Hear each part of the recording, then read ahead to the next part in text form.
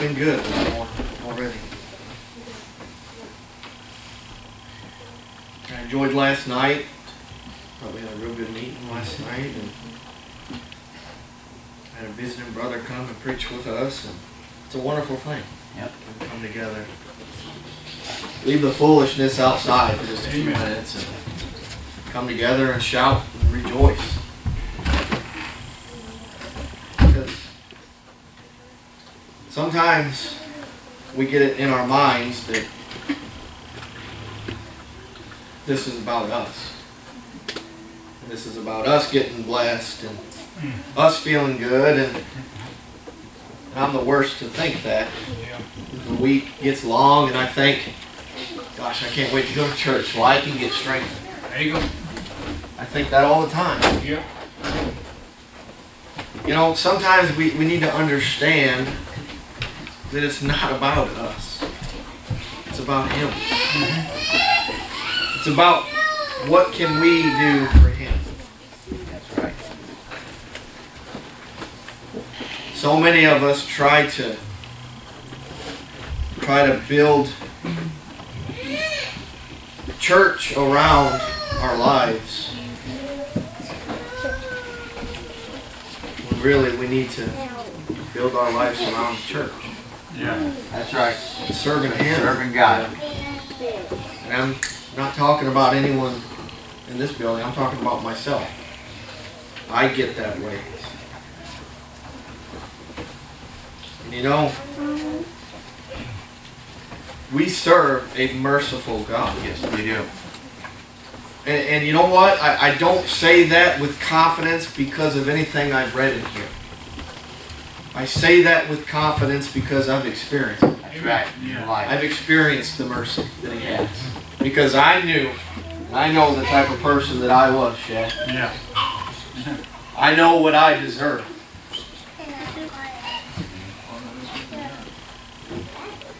When I deserved death, I found life. Yeah.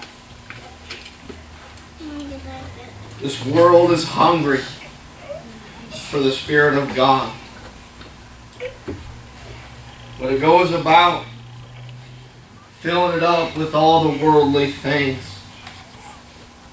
And I think about it like this. You know, when I was lost, Papa, and I was praying on account of my sins, I felt so empty inside. So empty. Nothing I could do. And I tried lots of different things. Nothing I could do would take that void away, would fill it up. Yeah. Until I got down on my knees and turned everything over to the Lord. Said, Lord, just kill me right now. Yeah. Just kill me. I was down in a little basement, my parents' home.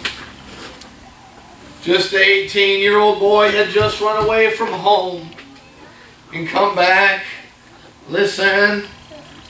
And when I finally laid down in the little basement and said, God, you take my life. I don't want it anymore. You kill me right now if that's what it means to make this feeling go away. Listen, you talk about getting up, feeling full. I wouldn't empty no more. Amen. Papa, listen, and you know what? I thought to myself, it'll be good now. I can just sit down in the back of the church house, come every Sunday and listen, and I'll be fine.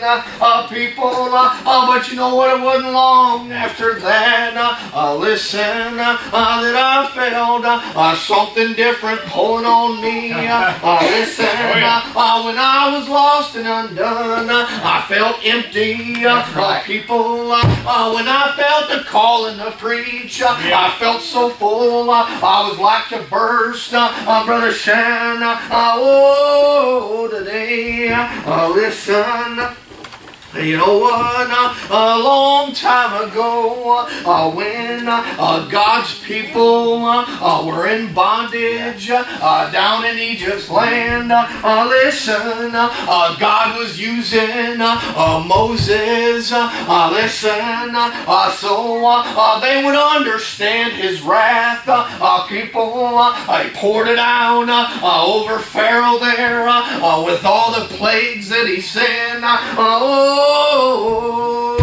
But there was one, one listen that I want to hit on this morning. And you know what?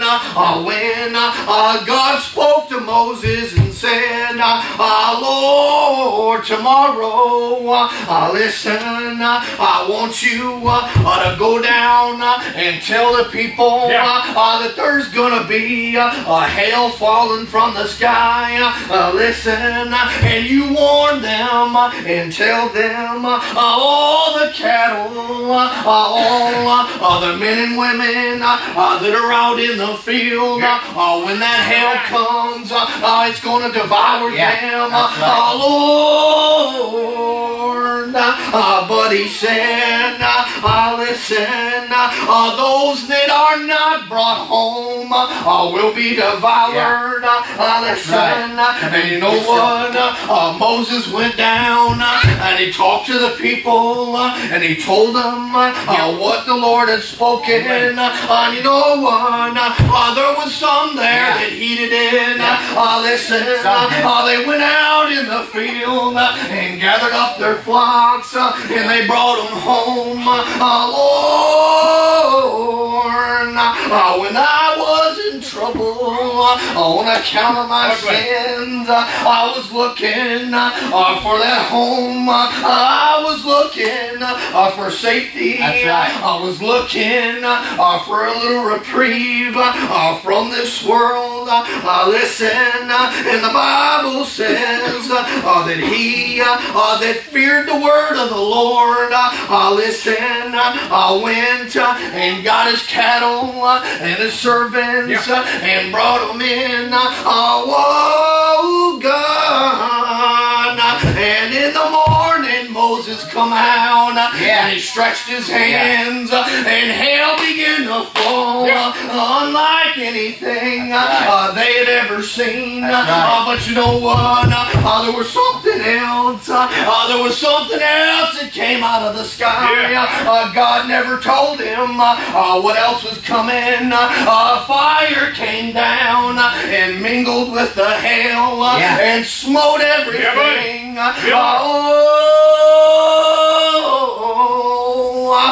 My Lord was that fire, Brother Shan.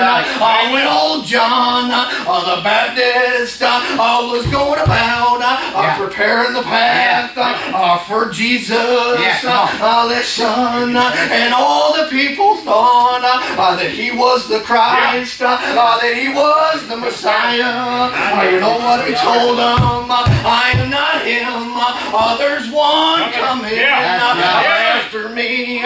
Listen, whose very latches of their shoes that I'm not worthy to undo. Lord, I baptize you with water, but there's coming one who's going to baptize you with that fire that came down out of that sky. Lord, listen. You know what? When that little plague was over there, Moses, he went to Pharaoh and he said, now, will you release my people? Surely now, after all these things had come to pass, listen, and you know what? Pharaoh told him, he said, I see the error of my ways now. Listen, I'm going to let your people go. Your God is the God of Israel and of all the land. Listen. And you know what? Moses looked at him and said, I'll not so much as leave here, but you're going to forget these things. I'm not so much as going to leave this little temple here. you're going to harden your heart. Yep. And I often thought about that. Moses knew. God knew. God had told him. Yeah. So then why? Deliver with a mighty hand. Why? Listen, did Moses take heed to it and leave? And he went out? It's because we serve a merciful God. Yeah. God was giving the people opportunity Absolutely. to heed His words. Yeah. And you know, it says when Moses walked out and he stretched forth his hands one more time and the rain stopped and the hail stopped. And when Pharaoh saw that the rain and the hail and the thunders were ceased, he sinned yet more. Yeah. And he hardened his heart. Hardened his heart. I'm so glad this morning that my Lord didn't stop after the first time I was disobedient to Him. Yeah. Yeah. I'm so glad that He didn't give up on me.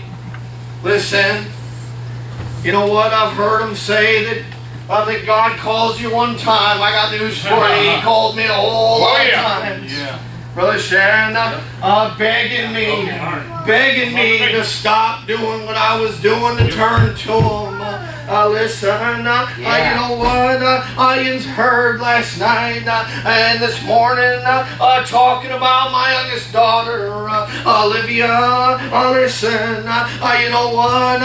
They told us even after we brought her home from that hospital, they told us she's not going to be normal.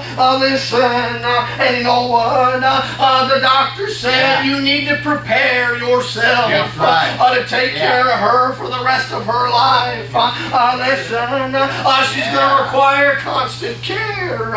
You know what? And just a few months after that, we went up to my Mama B's house up in Kentucky there for Christmas Eve. There's probably about 80 of us in that little home. Listen, and you know what? Before we started opening up the presents there, my papa, Otto, is blind and deaf. Listen, you know what? He called everyone in the living room there and said, I got something to say. Oh, you need to understand how unlike my papa that is. Listen, he doesn't do a whole lot of talking. Listen, but we all went in and sat down, and I had Livy sitting in my lap there. And he said, I had me a little dream that I want to tell you. Listen, and he looked right at Livy and he said, Lord, it came to me. Listen, when she was born with the problems that she had. Listen, that God was holding her and trying to decide just what to do with her. Listen, and he was vexed. Listen, and his son Jesus came walking there and looked at his father and said, why are you troubled? And God said, I don't know what to do with her. Listen,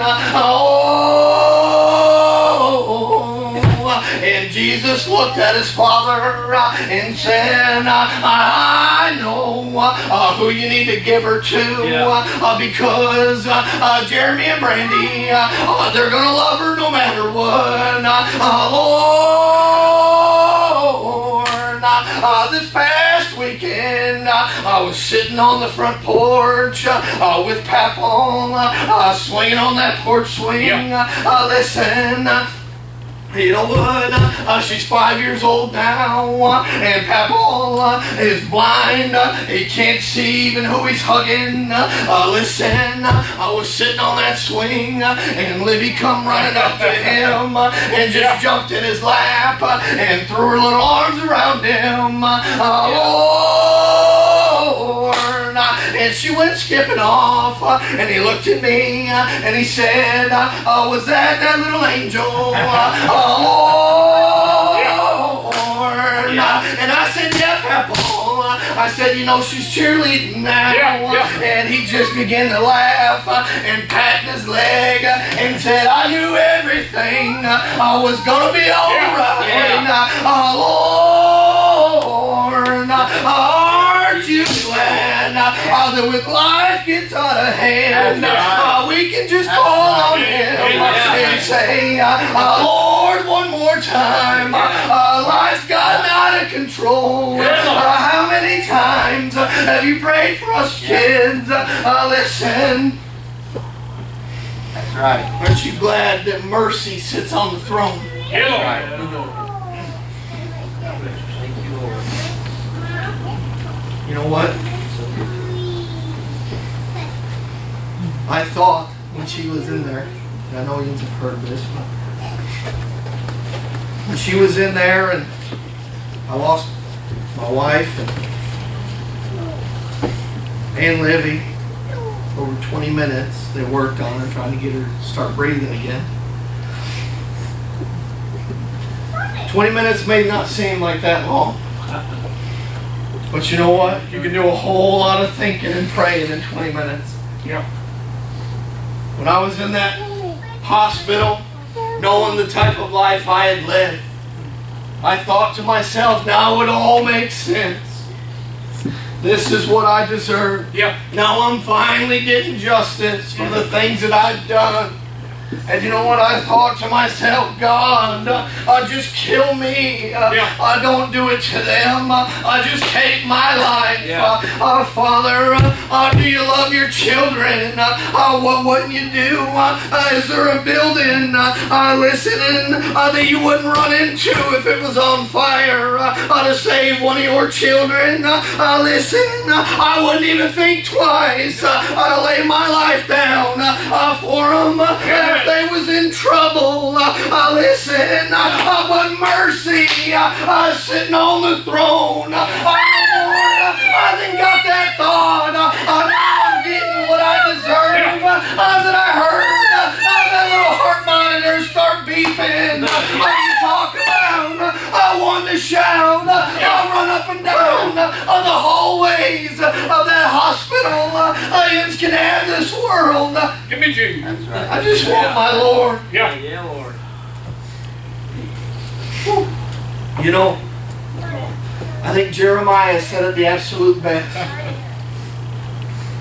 After all the troubles and heartaches that he suffered, trying to be obedient to God, he was beaten and cast down and stoned.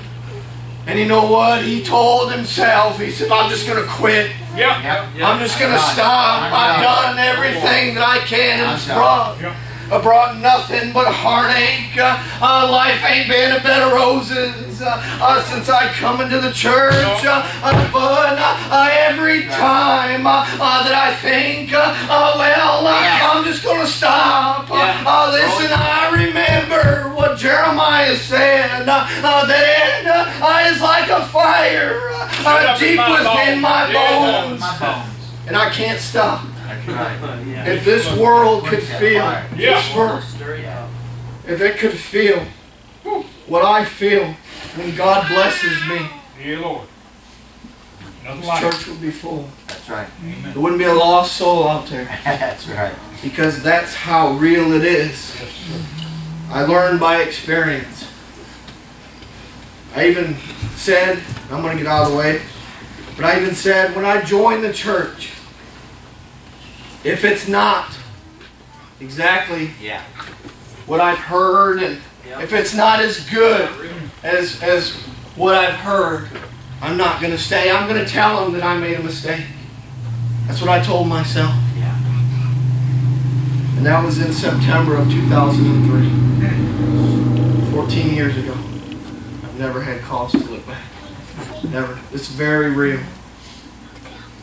Kids, come on. Who you want to come? Come on, close it out. I love you.